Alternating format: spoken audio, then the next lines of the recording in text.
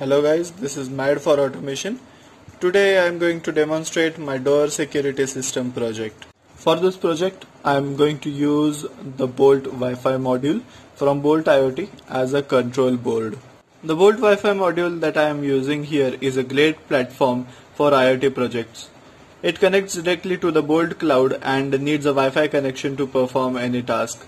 The code is not on the board but on the cloud. This helps with multiple devices to work on the same code.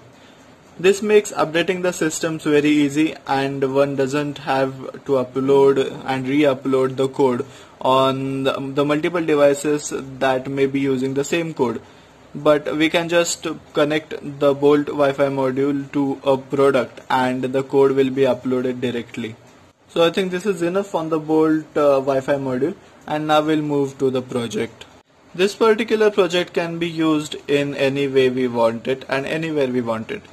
I want to implement this on my door, so I'll be using door security system as a term. This is the Corona lockdown period, and so I'm working with whatever electronics I have. So here I'm using a switch for the breach trigger. Now let's move to the code, and the code file will be in the description. Let's now run it. I'll now connect the device to the cloud by powering it on. Now the device is powered on, it is getting to the Wi-Fi signal, and now the green light shows that it is connected to the cloud. I'm using PyCharm to run my Python code, and now I'll run the code. It says waiting for system to be activated. Now to activate the system, I'll need to use Google Assistant. Here I'm using IFTTT, that is if this then that protocol, and now let's ask Google Assistant to turn on the security system. Activate door security system.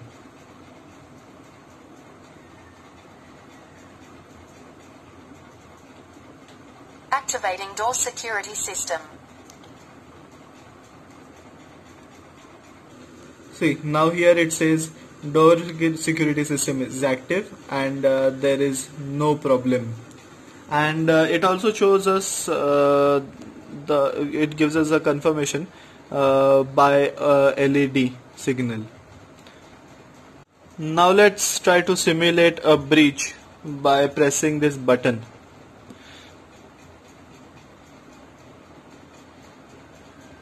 The delays are big, so it takes time to read. It says alert security system breach, and now it is sending me a Twilio message through Twilio, and it also shows us that there is a breach by an LED. Here we can also use a buzzer. See, this is very quick, and now I have also received a message from Twilio. Just unlocking my phone, and now you can see this is the latest message. This is 8:09, and I have received a message from Twilio suggesting there is an alert and someone opened the door and a possible breach has been detected. Now let us deactivate the system.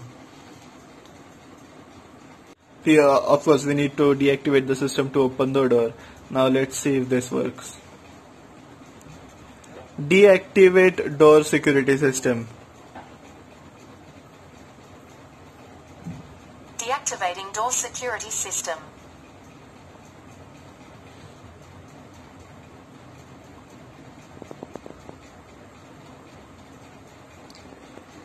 Okay, so here it says door security system has been deactivated, and the LED goes off. Now we can open the door. Security system is now deactivated, so even if I press the button, there is no alert sent because the system is deactivated.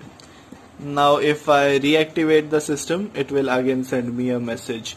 This is the LED this one is the LED to suggest that there is a breach, and it can be also used as a buzzer. So this has been my door security system project. Thank you very much to all for watching, and this is my first ever video on YouTube, so feel free to give me whatever feedback you feel. Every feedback will be considered as good, and please let me know what can I improve on. Thank you very much.